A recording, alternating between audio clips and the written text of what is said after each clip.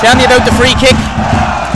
𝗕𝗲𝗁 tried to take her off me, and I just said, no, I'm just going to have a pop. Why not? You know what I mean? Why not? You knew it was in the minute you hit it? Yeah, look, thank God, you know what I mean? How does that feel, and how big is that goal? 3-1-0 wins against Chelsea, cheers well, in front of those fans, look at them.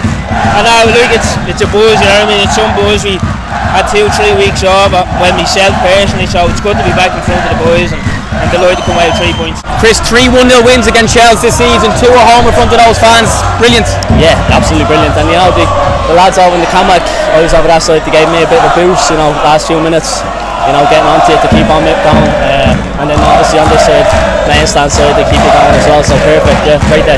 And we'd use our 3 sub windows when you were struggling towards the end, but you were still pressing and running and pushing, you were as fit as you've been, and you're flying. Finish line, and you know, it mightn't be the most prettiest of work, but it has to be done then for the last few minutes. Mightn't look like it's doing much, but it's, you know, it's getting the pressure on the centre halves, and you know, the lads mopped up everything that came in then, perfect. No, a great game, you know, perfect game. Jay, come on, and he's struggling with tonsillitis the other day. 𝗕𝗲𝗁𝗧𝗏, come on, big head of the last few minutes. Everybody put their shift in, and, you know, it shows great team spirit, and I'm delighted for everybody.